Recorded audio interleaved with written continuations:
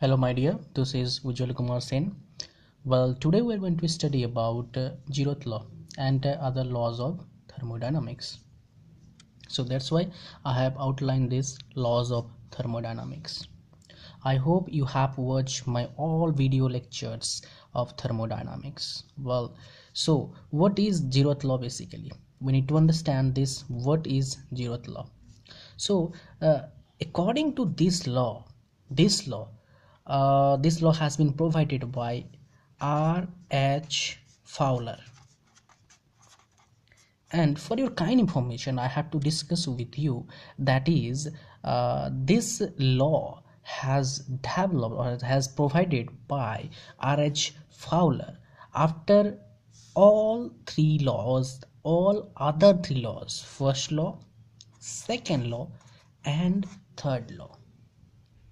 So because of this is a most basic law, that's why this law is known as Zeroth Law. So according to this law, how we are going to understand this law, this is most important. So to make you understand this law much better way, I have to draw a drawing. So suppose that this is a container,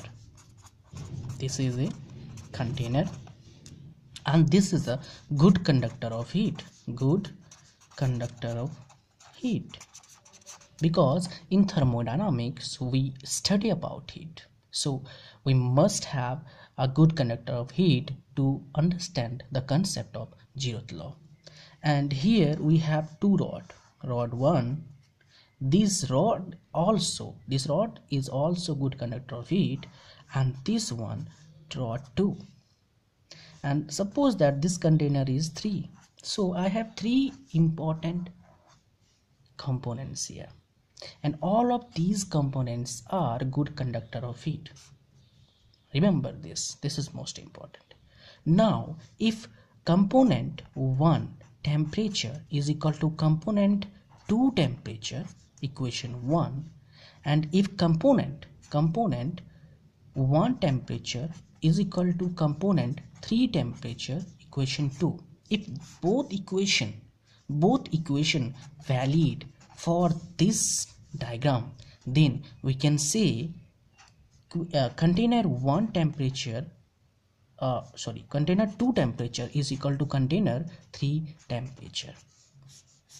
So this is the conclusion behind this Zeroth Law. I hope you understand what is it. If you don't, then just go back and watch this video again. Well, if you'll get any question regarding this Zeroth Law, then you can ask me by giving below comments. So let's move forward to the next law and keep watching. You will get very interesting things in between these laws. So let's move to the other law. So what is first law?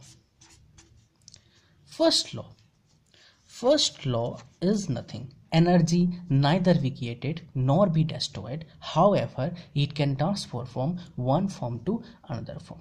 This is the statement of first law. I don't know in which class you were studying. MTech plus BTech plus MTech, I must say, and currently I am going to join PhD. Well, I hope you are getting. And let me tell you one thing. In 10th, I haven't studied about thermodynamics in 10th that much. Well, in 11th, in 12th, in BTech, everywhere I have studied this law, and this is the law. That's why the definition is same. So it doesn't matter in which class you are studying. If you remember, if you understand it, then it will be helpful for you. Alright, so what is first law? Energy neither be created nor be destroyed. However, it can transform from one form to another form. Well, now let's move to the equation, mathematical equation. This is most important. Very soon I am going to upload a video on this. I am from India. I don't know from where you were watching. I am from India. In India, there is an examination gate, and I am going to upload couple of questions. So I will solve those questions. Those come in gate previously. Okay, now what mathematically how we can express this? That is delta Q equal to delta U plus delta W. Now This is important. What I'm going to tell you, just understand it. If there is a system, suppose that this is a system. So what is system? Anything our consideration or attention is focused, that is known as system. Our attention is focused if somewhere, that is known as system. If there is system and this is the isolated system, that means neither mass nor energy can transfer from from system to surrounding, or not even surrounding to system. So this is known as isolated system. If there is an isolated system, there would be any work done? Yes or no? Yes, there will be work done. But if there is an isolated system and ideal gas, we are using ideal gas, then there would not be any work done. Remember this is most important. Alright, so this is the first law, and this del W is equal to P del B. Now this is also known as W, and this is for another system. There's two types of work done, for for flow and for flow process work done, and for non-flow process work done. I will discuss later on this topic, and you will understand much more about thermodynamics. Alright, so let's move to the next law. If you are, now that is second law. Just keep watching. You are going to learn much more on second law as well as on third law. Now, what is second law? What is thermodynamics second law? Second law is nothing. Second law having two definitions basically, and there are few consequences we need to understand. We need to study about those consequences. Alright, so what is second law basically? Second law is nothing, but second law means if there is a rod, and in this rod, this is again I'm considering this rod as good conductor of heat.